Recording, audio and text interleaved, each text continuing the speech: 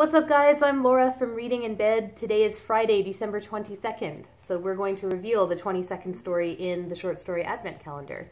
We're also going to talk about yesterday's story, number 21, but first, it's Friday, so we're going to do some Friday reads and some Friday Lego, which is a thing, I guess. We've also moved on location in front of our Christmas tree for today. The boys have a pajama and stuffy day at school, so... Oh, wait, I want to show my stuffy too. Okay, well then let's start with you, Ben, for Friday Reads. Why don't you show us what book you're reading? Mark of the Black Plague. Mark of the Plague. So can you tell us a little bit about this book? It's about these people who are trying to invent something to drive the plague away. Right. So we've just started reading this. I think we're on chapter 3 now. It's a really big book for a kid's book. I showed this when I was showing my whole prize haul. I won this as a set of 7 books that had won awards here in Canada for children's writing.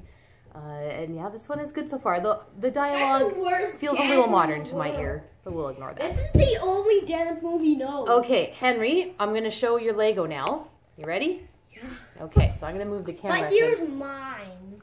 Oh, you got a Friday Read. Tell us about it. Ocean Monsters. Ocean Monsters. And what's special about this book? It comes with an app. And what does the app do?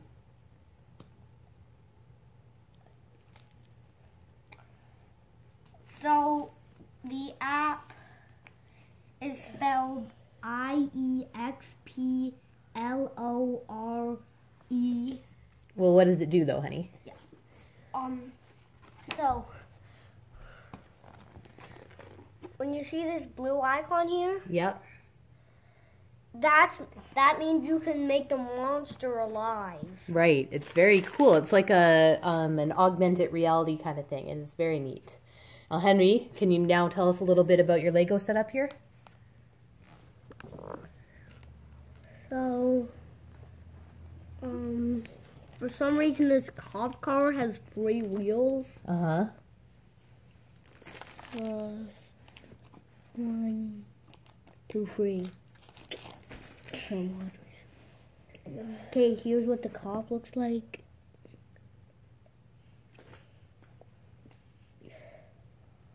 Prisoner.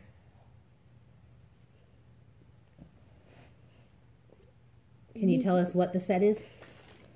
The City Chase. Okay. Mia and Lloyd. Ninjago City Chase.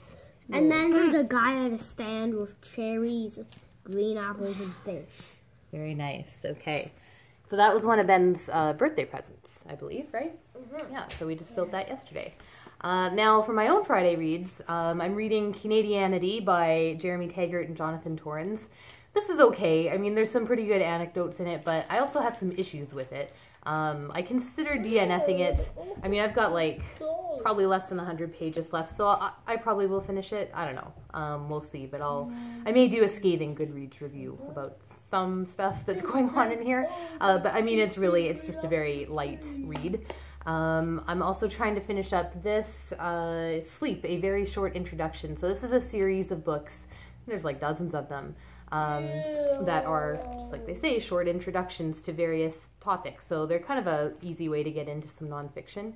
Though for some reason it's taking me a long time to read. And so far I've learned that sleep is very complicated and I should enjoy it now because as, you know, you get farther into middle age and menopause and all that, sleep just doesn't go very well. So hopefully over this holiday I'll be getting lots of sleep. And then finally on the e-reader I've started rereading The House of Mirth. As someone pointed out, I think on Twitter, Goodreads, a very cheery read for the Christmas season. Stole all of this? Oh yeah? So getting back to the short story advent calendar, yesterday's story was The First Day of Winter by Rebecca Rosenblum, who is the author of So Much Love. And this was a very Christmas-themed story, so I know that's making some of the calendar readers happy who were really waiting for those holiday-themed stories. It's about a single dad and his 11-year-old daughter who are out for lunch, and the dad's kind of flirting with the waiter, and the daughter's just, you know, so over it. And I think Desmond Reed, who's reviewing all the stories on Twitter, said it best. He said, this was just a small snapshot that told us a lot about this father and daughter relationship, and I agree. I really like this story. So with that, let's get on to the reveal of day 22. Ooh, I can tell this is a longer one. It's a bit thick. What do you think, guys? I think there's gonna be candy. I think this ring pop is great. You think the ring pop is great? This is called The Christmas Banquet by Nathaniel Hawthorne. I think there's gonna be presents. Popcorn? Not popcorn, Hawthorne. So I think we've got our first dead author here. Nathaniel Hawthorne was the author of The Scarlet Letter. He died in 1864, so, you know, there's probably not going to be an interview on the Short Story Advent Calendar site today, but I have been looking forward to a classic short story. There's always at least one in each calendar. Oh, we're losing our lights. Okay, well, we better wrap it up. Now you can get a better view of the tree, though. So thanks for watching, and we'll be back tomorrow. This is our last of the early morning videos. We've just got 2 more days of these videos to go. So thanks for tuning in. We'll see you tomorrow.